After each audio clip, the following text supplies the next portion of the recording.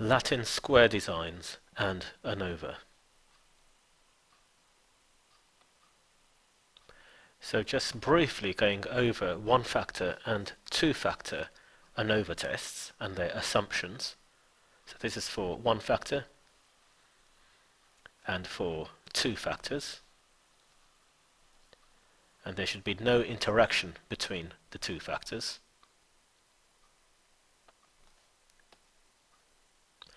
With one factor, the existence of other factors is masked, so you don't get a good test.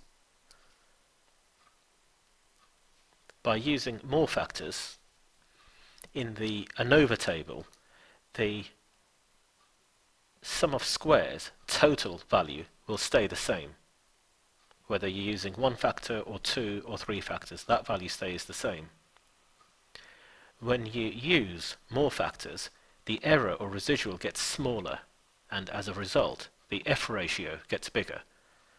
So if there is a difference of some sort, if it exists, it becomes easier to spot. So using more factors will give you a better test. As some of the experimental error is reduced even further. The more experimental error that you can get rid of, the better your hypothesis test.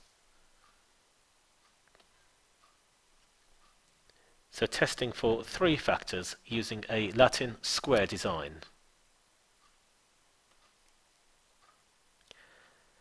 In this example we have three factors: fertilizers, varieties and soil types.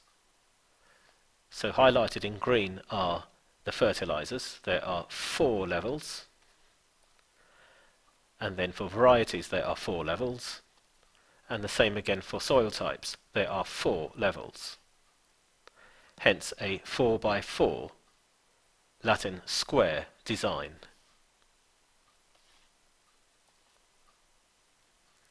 So doing the calculations for each factor, and then this is from the formula book. We're going to calculate this for each factor. So t squared over n, because there are 4 values or 4 levels in each factor, we're going to have 4 calculations here, which represents this part, minus t squared over n, minus 291 squared over 16, which was this, minus t squared over n. So we have these 3 values.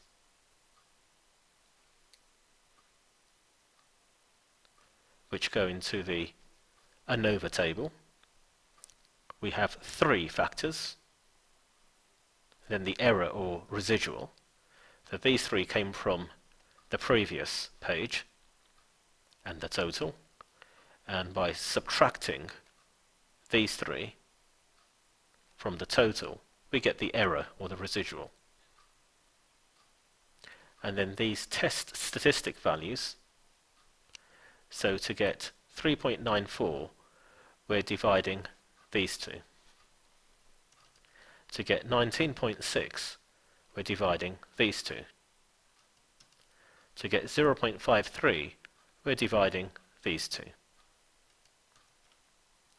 The critical value will be the same for each of these factors.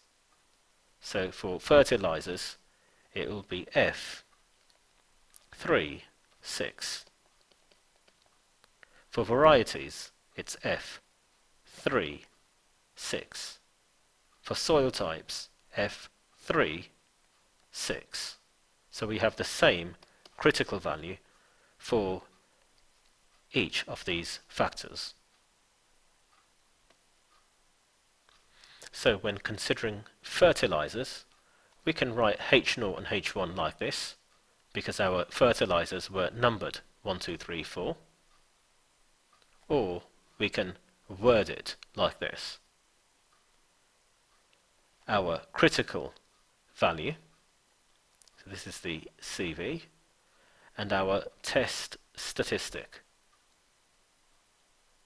So 3.94 is less than 4.757, we're going to accept H0, conclusion in context. Testing for the effect of variety, so our second factor, so we can state H0 and H1 like this, or using words. Same critical value. The test statistic this time is greater than the critical value. So we're going to reject H0. We found evidence for H1. Conclusion in context. And our third factor, soil type. So H0 in terms of A, B, C and D, they were the labels given to each of the 4 soil types. Or we can use wording instead for H0 and H1. Our critical value, same as before. Our test value, 0.53. This is less than the critical value, so we're going to accept H0. We accept H0. Conclusion in context.